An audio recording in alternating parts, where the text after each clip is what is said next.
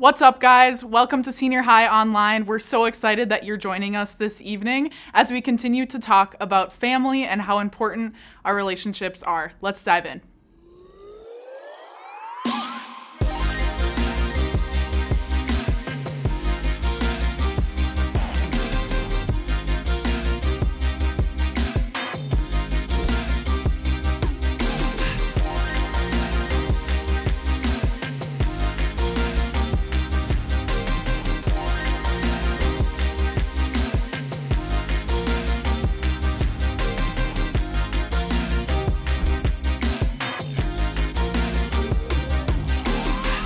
When I was in middle school and high school, I had a friend named Jordan, and I loved going to Jordan's house because he always had the nicest, newest stuff. His parents always bought him the nicest gaming systems and the newest movies on DVD, if you remember what that is. So I loved going to Jordan's house to hang out. And in contrast, my family was more conservative with their money. My dad was a teacher and my mom worked from home, and so we didn't always buy the nicest, newest stuff. And some of you might have felt that tension in your life. Maybe it seems like another family has all the cool stuff and you guys don't. Or they have it all together and your family does not. But as we've talked about over the last few weeks, there's no perfect family. And one of the most important things that we can do is surround ourselves with people outside of our family who are also there to encourage us and build us up in our faith. And we're going to look at two stories from the Bible today. One's a story about a family, David's family, and another story is of Jonathan's family. So David's family was far from perfect. He had a dad who actually didn't acknowledge him. And there was a prophet named Samuel who receives a word from the Lord that there's going to be a king that comes from David's family.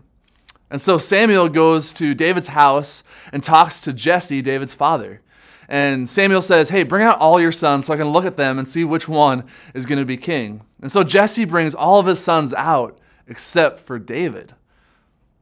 I can imagine how much that would hurt David, that he would be left out, that he wouldn't even be considered for king.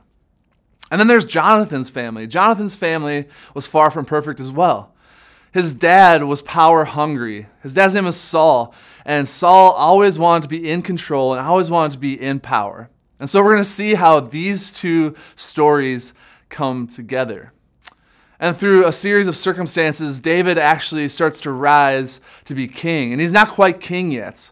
And Saul knows that David is about to be taking power from him. And Saul gets angry about that. And check out what happens. After David had finished talking with Saul, Jonathan became one in spirit with David. And he loved him as himself. They became friends. And from that day, Saul kept David with him and did not let him return home to his family. And Jonathan made a covenant with David because he loved him as himself.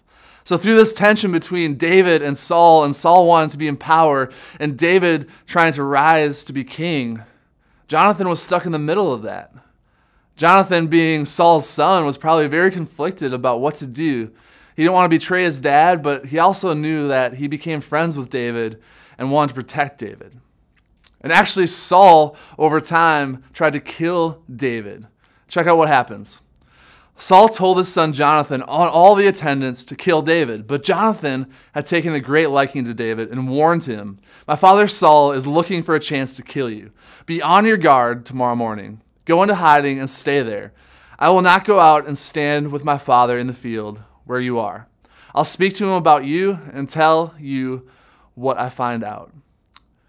How cool that this friendship between Jonathan and David actually turned into a friendship where Jonathan was protecting David, where Jonathan wanted the best for David. And then actually, Jonathan ends up convincing his father not to kill David. Look at this. Saul listened to Jonathan and took this oath. As surely as the Lord lives, David will not be put to death.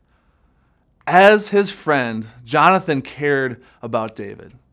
Jonathan cared about his well-being. He cared about how God was going to use David as king. And that's a kind of friend that we all need. He also looked out for David's well-being and future. He didn't just see David as a friend now. He saw what David was going to become. And so he looked out for his well-being now, but also for his future. And he also saw potential in David's life. That Jonathan saw what David was capable of. Jonathan saw what David would bring as a leader, as a king. And so he saw that potential, and because of that, he protected him. And we all need friends like that in our lives. Our families are great. We need those support systems. We also need people far removed from our family that can build us up, see potential in our life, and care about us.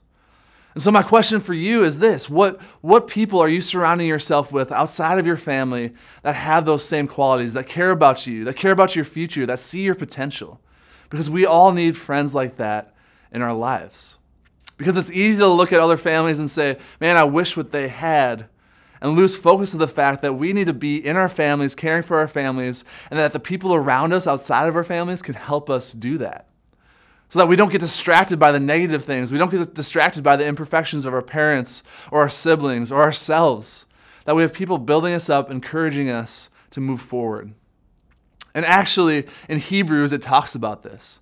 It says this: "And let us consider how we may spur one another on towards love and good deeds, not giving up meeting together as some are in the habit of doing, but encouraging one another, and all the more as you see the day approaching."